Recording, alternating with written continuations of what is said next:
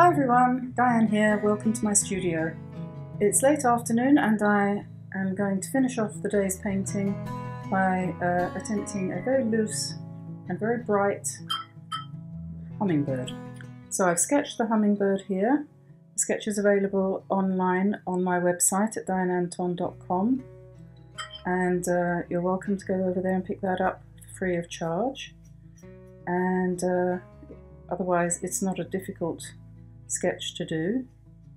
I seem to have done this using a watercolour pencil, which doesn't really matter because most of the lines will disappear into the colours I'm going to put on top next. So I'm going to use, I've wet the whole bird and I'm going to now put the colours in using a size, what's this? This is a number 9, I think that'll do.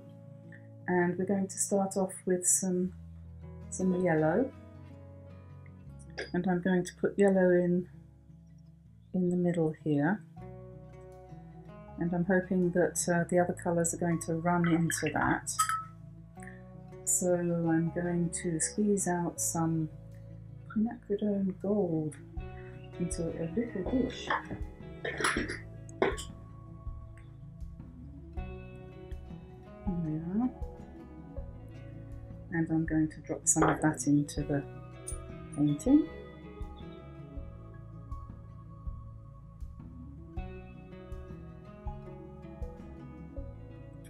And then I'm going to get some red. I have absolutely no idea if this is going to work. If it really doesn't work, I won't show you, so you'll never know. But at this particular moment in time, I don't know. And then I'm going to go for pink.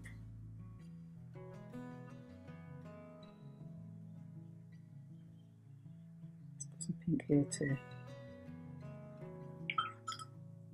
Then I'm going to put some water on.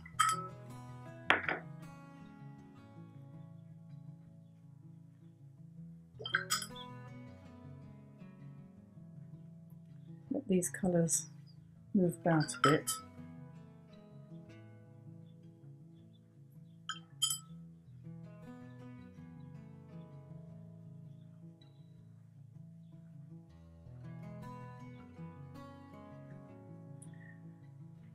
Where is that pink again?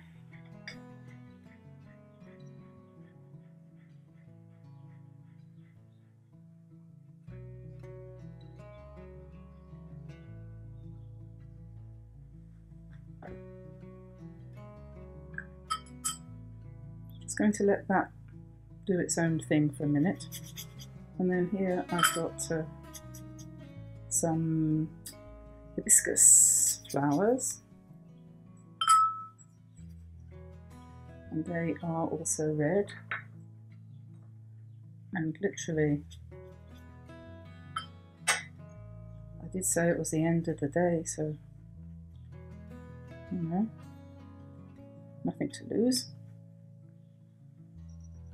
I used to live in Bermuda and the Bahamas at one time, and these were grew like weeds, but they are adorable.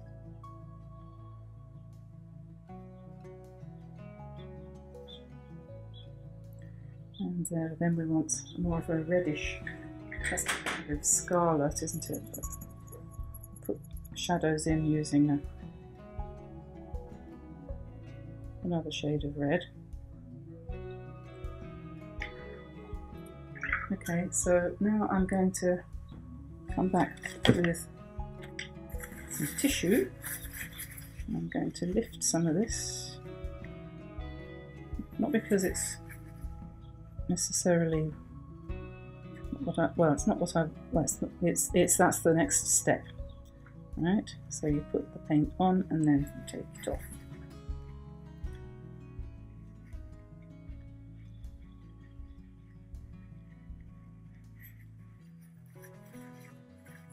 And the same goes for this as well, the flower. I'm going to just take out the centres.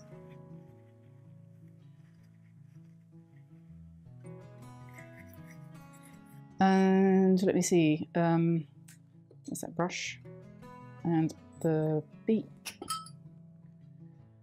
No, I'm not going to do the beak yet because that black might run, so I need some green, and we're going to use a nice bright green.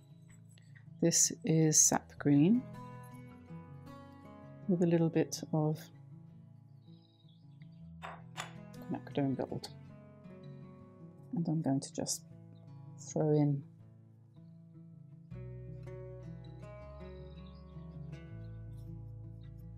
some stems.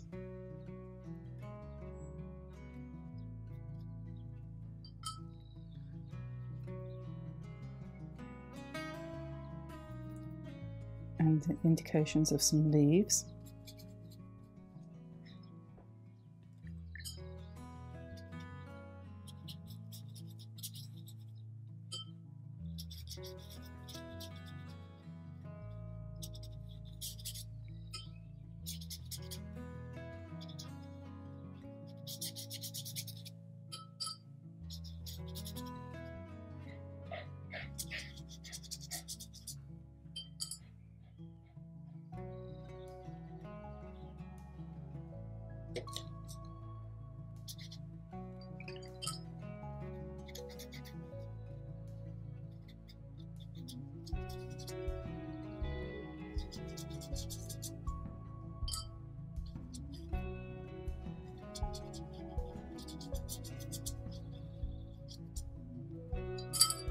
And with a slightly bigger brush, because that one is complaining at me. I've got another painting under here which I'm just protecting, so let's go for a slightly bigger effort, and I want to put some blue just down here. And I want to encourage the colours in the hummingbird to run. So I'm just touching gently there to let that bleed out. Oh, that doesn't sound very nice, does it? I don't mean that kind of bleeding out. I'm watching too much Law and Order. Okay, and then I should probably let it dry before I go in and do the eye, and I want to add some more colours in here. So I'll just put a bit of yellow in here at this point. And then I want to lift a little bit of that.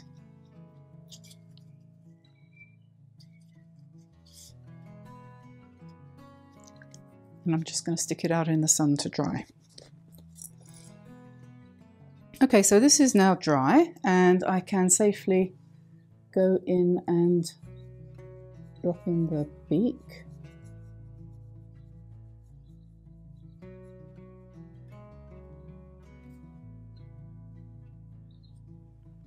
And also the eye.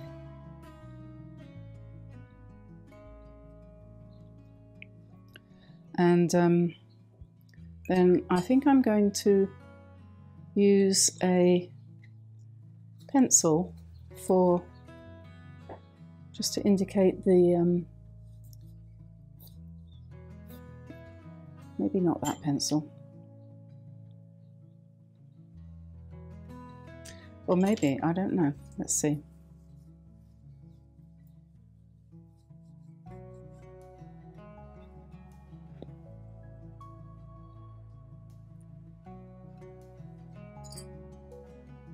These are the stamens, obviously, of the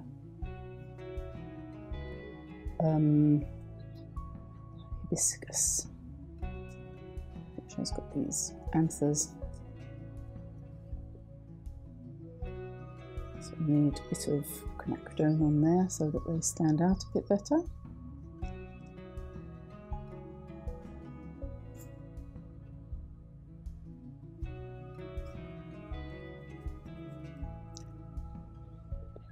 We have various choices for doing straight lines. I mean, I could use ink, I could use an ordinary pencil, I could use the brush. You have to be a bit brave to use the brush. And I would have to turn it round like that.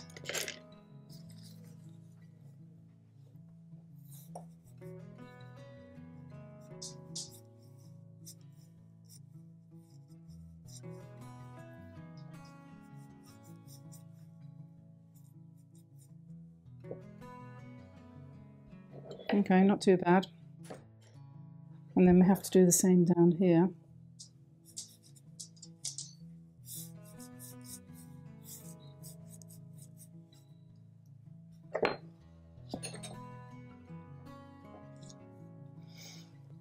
Okay, so now again, anthers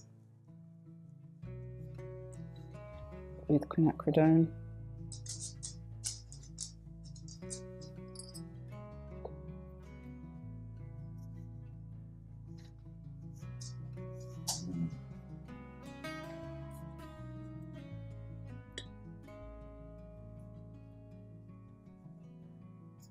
Few more drops of colour in there. Okay. Oops, forgot the one down the bottom, mustn't forget him.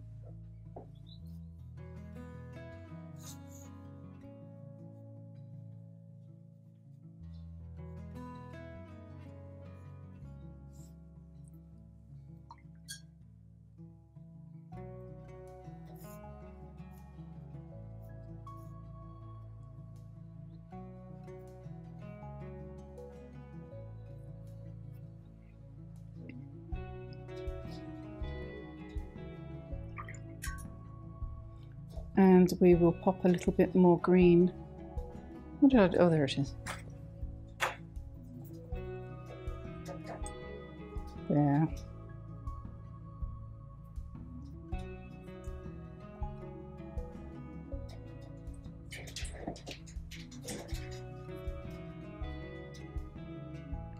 Okay, now the main subject of this, of course, is the bird. So let's go back to the bird.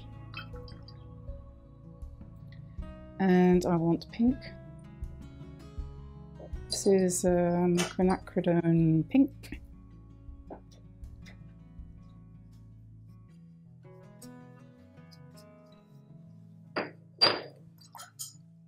And quinacridone gold.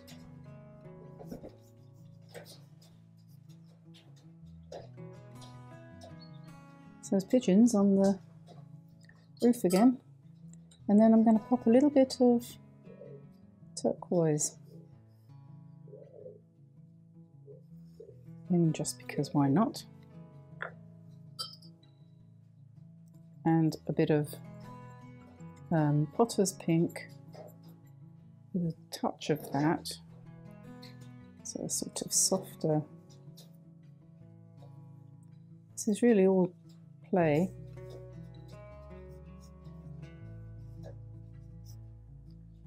Maybe we'll emphasize the yellow there.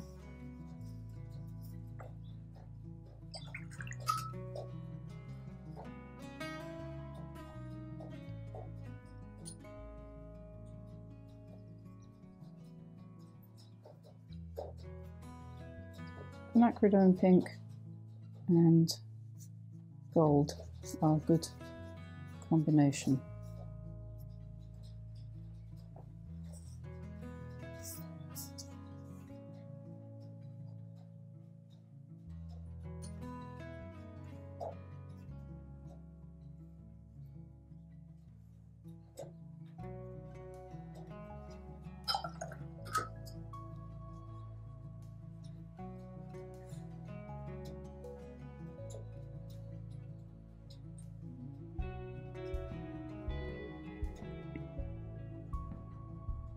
And I'm going to join this up here and hopefully it'll blend nicely.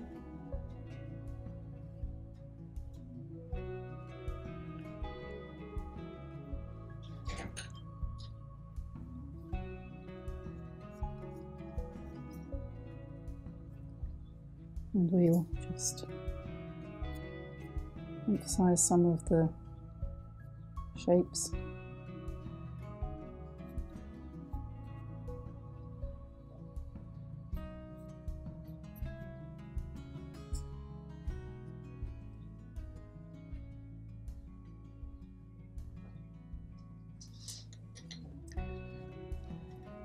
And I think, as we always say, dries back.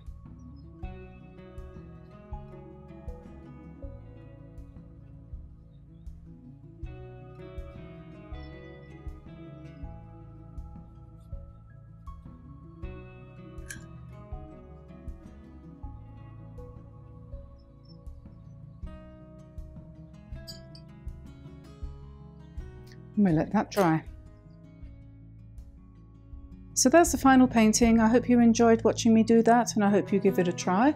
If you have a like and a subscribe to spare, I would greatly appreciate it.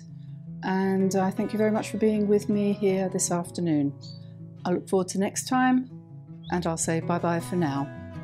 Bye everyone. Bye.